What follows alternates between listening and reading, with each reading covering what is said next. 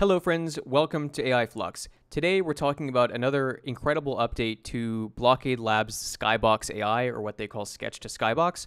We've covered a lot of Scottie Fox's work prior, and I'll link to the video above. Scottie, for those of you who don't know, has worked on a lot of VR stable diffusion concepts. I think some of his initial work is actually still kind of more interesting than this, but this tool has gotten so much better and is actually being used by game devs in so many different new demos and experiments that I had to make a video of this once it was officially out. Now, it's important to note that we've also showcased some workflows on this channel that let you do this with a local install of Stable Diffusion. It takes, like 5 or 6 different plugins, and the sketching attribute of this isn't there.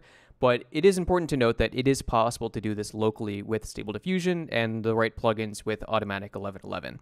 However, again, you don't get the sketch features. It takes way longer. I mean, like using this tool, it takes maybe 1 to 2 minutes at most. Doing this locally would take at least an hour. In most cases, for the resolution you can achieve with Skybox AI, it would be 3 hours doing it locally. I love this tool because they fix a lot of problems I've seen in 3D software. And above all, it's really cool to see this tool evolve as quickly as it has. So let's jump into it. What I think is cool about Blockade Labs is they're very developer-centric. So what's funny is seeing this is, basically all of their release notes that I would expect to see in like a GitHub repo. So they tell you exactly what they've changed, and they have kind of a tutorial to show you how to use it. But that's what you're watching today. And what's cool is we know now that what they're using to do this is actually just a tweaked version of Stable Diffusion 1.4. So this is what you can achieve now with the tool, which is still like pretty impressive to think that this is all AI generated and not necessarily procedural. My biggest thing with Skybox AI is you can get results that are way better than existing tools like in Cinema 4D or Blender or Unreal Engine that try to make procedural environments. Think about the same algorithm that's used in Minecraft to generate infinite terrain. What I really love about this is it's truly dynamic, and it's not necessarily procedural in that you don't get these repeating structures and landforms all the time, which is actually pretty hard to tweak to make look natural with some of the existing tools that aren't AI based. So we're going to do something, okay, we'll say sci-fi. I'm going to create a new one. And so this is new. So now you have the toolbar and you have the prompt bar. So the prompt bar, obviously you put in words you want to show up. And with the brush, you can now paint in this 3-dimensional canvas and roughly draw the outlines of what you want. And then the AI will figure out what it thought you meant based on your prompt. This is incredibly cool. What I love about this is, for those of you who have used 3D software, maybe some of you haven't, one of the big challenges in drawing freeform is usually when you do that, it's hard for the software to understand which plane you want to be drawing on. So unless you're drawing on the x-axis or the y-axis or the z-axis, it's hard to do freehand drawing like they have basically perfected here. There are a few different ways you can start out. So you can start with this sort of cylindrical POV setup, which is the best because, a lot of how the mapping works behind the scenes is roughly based on a POV similar to what humans see.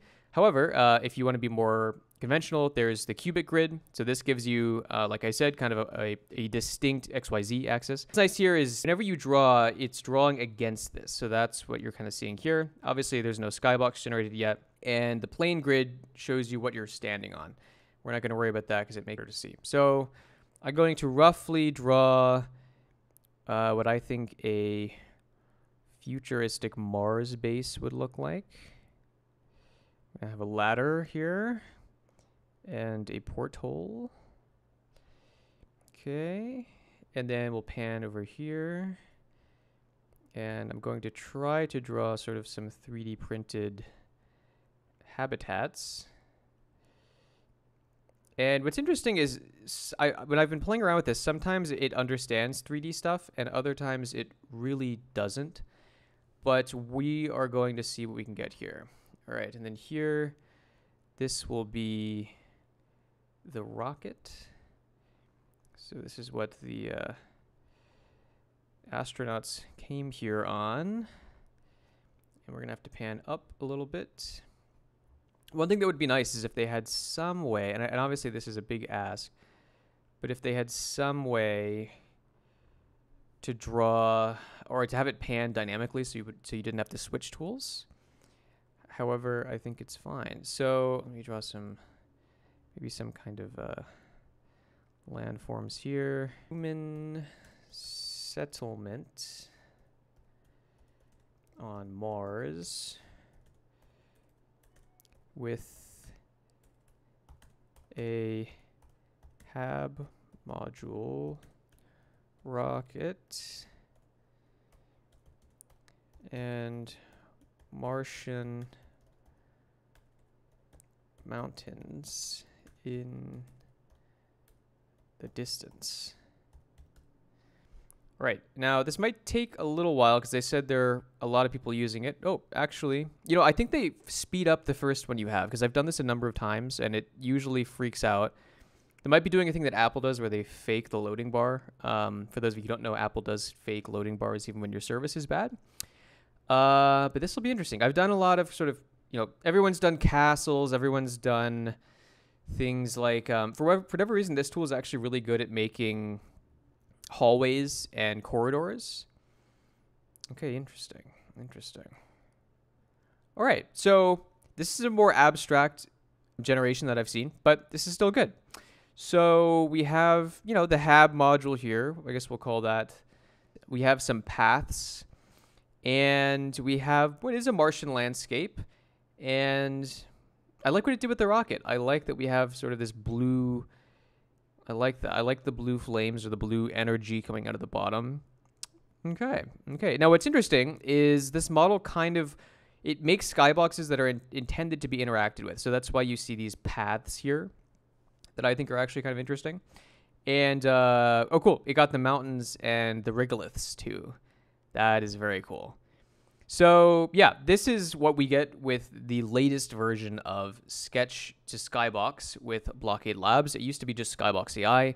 Now they're calling this Sketch to Skybox since we sketched, and now we have Skybox. So as cool as this is, I'm going to cut to another video I did with a more conventional generation, which was just drawing a castle, and then I drew sort of a defensive castle right in front of it. And what you'll see is that in this generation, it actually was right around a bunch of walking paths. And the pathfinding, I think, is one of the more impressive attributes outside of all the crazy stuff this model is already doing. This is cool because I think we'll start to see a lot of the outputs of this start to be used in a much more interesting way than some of the more manual ways of creating these. And some of the cooler ones, there have been some games that are made that are like time traveling games, or that are games where you can teleport to different places. And the coolest ones are where you teleport and then you can just generate an entirely new skybox for each one. Again, I still hope that in time they will implement an improved version of one of the original proof of concepts or demos that Scottie had, which was one where anywhere you weren't looking, the environment would morph and change and evolve. So when you turn around, it would be totally different.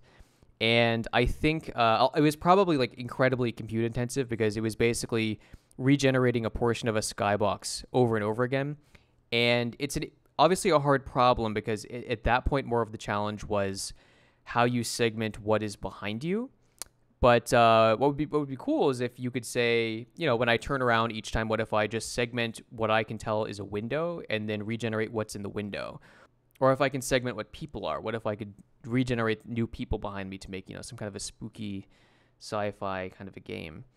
But yeah, so this is just a quick update of what Blockade Labs is still doing. Our last video with them didn't get a lot of interest, which was kind of surprising to me.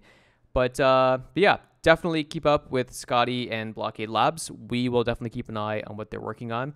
And otherwise, we will see you in the next video.